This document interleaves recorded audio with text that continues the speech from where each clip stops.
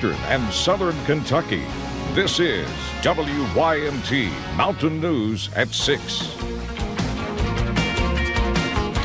1 week from today, voters will decide who will be Kentucky's next governor. Tonight is the fifth and final debate. As Kristen Kennedy tells us, Governor Matt Bevin and Attorney General Andy Beshear have already debated a lot of issues and where they stand.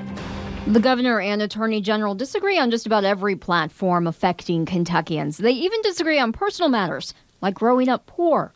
My dad was a poor preacher's kid in Western Kentucky. His dad was able to put him through the University of Kentucky right here. He went on and paid his way through law school. That was the attorney general in the Kentucky debate discussing family hardships. The governor disputed that claim Monday on KET's Kentucky Tonight Forum. I'm the only one of the two of us that's never had health care coverage my whole time growing up.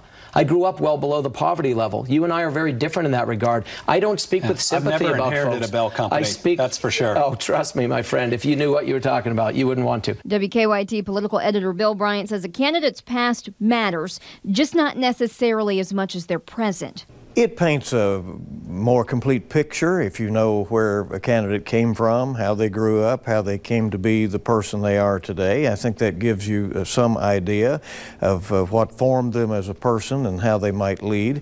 But ultimately, I think people are going to decide based on what they see of these candidates now. What they're seeing now is a lot of bickering. Part of Monday night's forum focused on the governor's refusal to release his tax returns.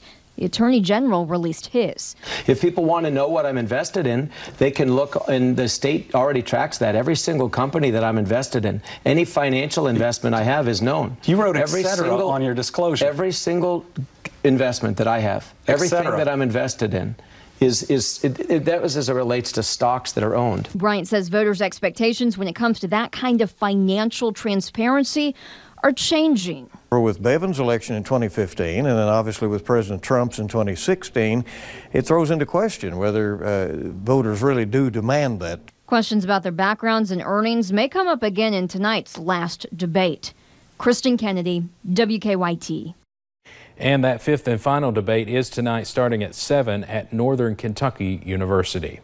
We now know a lot more about Vice President Mike Pence's visit to the region on Friday. The VP will make several stops with Governor Matt Bevin, Congressman Hal Rogers, and the 2019 GOP ticket. The first stop will be a meet and greet at Shep's Place in Corbin. Then they will participate in a first responders roundtable at the Williamsburg Tourism and Convention Center. Finally, there will be a Get Out the Vote event at the Laurel London Optimist Club around 3:15 Friday afternoon. The Bevin campaign says this is the first part of a two-day Eastern Kentucky bus tour. Stops on Saturday have not been announced yet.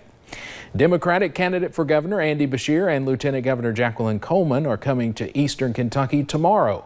Beshear is stopping at Big Blue Smokehouse in Hazard at noon, and then he is heading to Golden Corral in London at 2 p.m. At both stops, he's expected to meet with voters. Stops are also planned tomorrow for Beshear and company in Louisville and Richmond.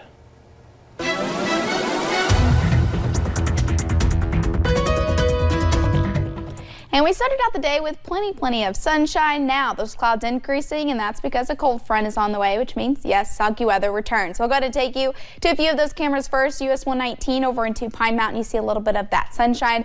Then you see that sunshine start to go away due to the cloud cover increasing. Looking downtown into Whitesburg, 70 degrees. Seeing those partly to mostly cloudy skies and feeling like 70 out there with that lower dew point. Some of us into the 60s, 63 into Moorhead, 66 Jackson, 63 into Somerset, 68 Prestonsburg, but still the nice 70s down into Harlan, Middlesboro, and over into Jonesville as well. Satellite and radar, you can see those clouds increasing throughout the day. It's because that cold front out to our northwest, it's slowly but surely moving into the mountains, bringing in a little bit more of that cloud cover as that moves in tomorrow and Thursday. But for tonight, we'll be dropping into about the low to mid 50s. Clouds continuing to increase, and those rain chances look to increase tomorrow and into your Halloween, and I'll have that Halloween forecast coming up in just a little bit.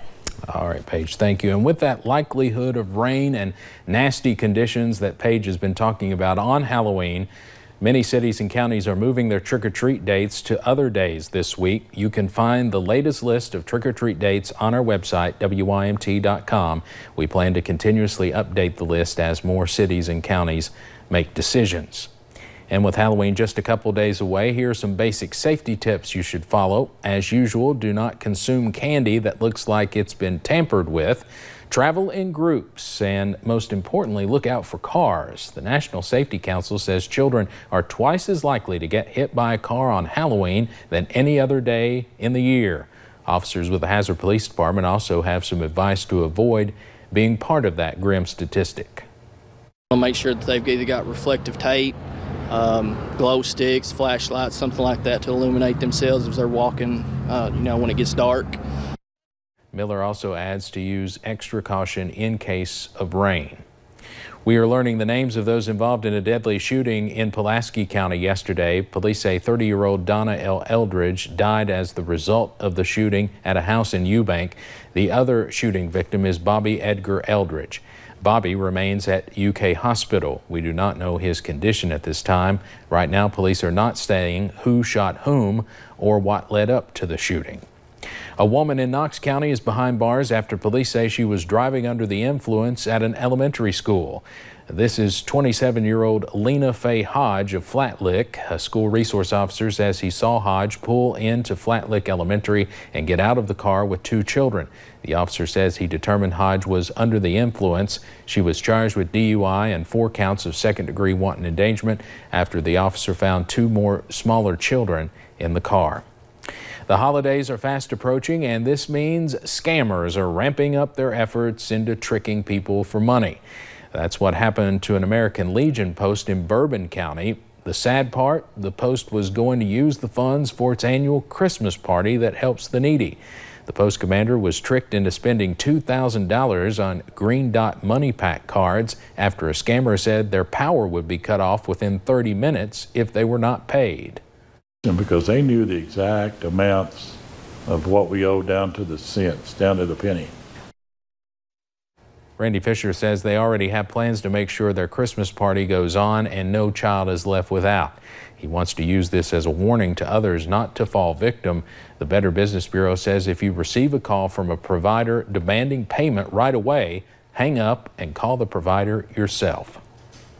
From making pottery to crafting guitars, Culture of Recovery in Hindman is designed to help those facing addiction by getting them hands-on with different projects. WYMT's Katie Cook spent some time with some folks in that program today. Behind me are people working on making a guitar, but guitar is not the only option here at Culture of Recovery. One woman is using her hands to make items out of metal in the blacksmith section of the program. It helps me to be out in the community and things like that and be around other people. Culture of Recovery paired with Knott County's local rehab center and drug court program. And many participants say it helps having something to occupy their time and they find it relaxing. They've linked them to a hobby. They teach them a skilled craft.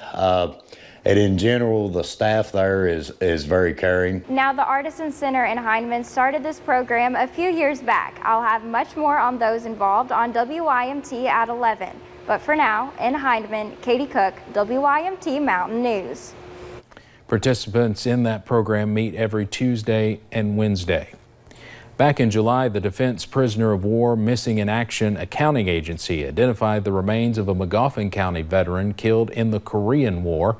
Private First Class Ray Palmer Fairchild was just 22 years old when he was killed on November 27, 1950 at the Battle of Chosin Reservoir in North Korea.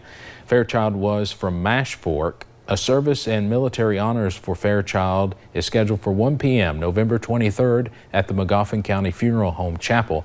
The public is invited to attend the service. Recently, we told you about hundreds of jobs coming to Floyd County following the announcement of the Wheelwright Prison reopening. Now the judge executive of the county says hundreds more jobs are on the way. The fiscal court teamed up with Teleworks USA to bring in around 300 jobs. The pay starts at $12 per hour. A job fair is scheduled for November 13th from 10 a.m. until noon, followed by another one at 1 p.m. until 3 p.m. in the Floyd County Fiscal Courtroom. A John Maxwell event called Live to Lead in the Mountains kicked off in Pikeville this morning. More than 200 people were there from local businesses, schools, churches, even from here at WYMT. WYMT's Marianne Fletcher was also there to learn why conferences like this are important for the region. Teaching leaders how to lead. Because leadership is such an important asset in the growth of any area. Philip Haywood has a hand in bringing the Live to Lead in the Mountains conference to Pikeville. As I say, get your palms a little sweaty and get out there and do some things, and the leadership is a big part of that. More than 200 people learning new perspectives, practical tools, and key takeaways. It's important for us to realize that what we do and how we live our lives matter. Tom Hartsock is excited to take what he learns and apply it to his local business. And the message that we're getting here is very clear. Be the best that you can be, and then help others be the best they can be. Hartsock says many outside of the Appalachian region look down on Eastern Kentucky. However, we have one thing many areas do not. It's a culture where we can come together and say, you know what, we have a good commodity here, and that's the people that are here because we care about people. Equipping Eastern Kentuckians with the power to move forward. In Pike County, Marianne Fletcher, WYMT Mountain News. Belfry football coach Philip Haywood says if you want your community to grow, leadership should be at the roots. And we're tracking a cold front that'll bring soggy conditions back into the mountains Wednesday and Thursday, but we dry out and cool off after that moves through as we head into the weekend. I'll have those details coming up in just a little bit. A fitness studio in London is striving to strengthen the bodies and spirits of the women in their classes.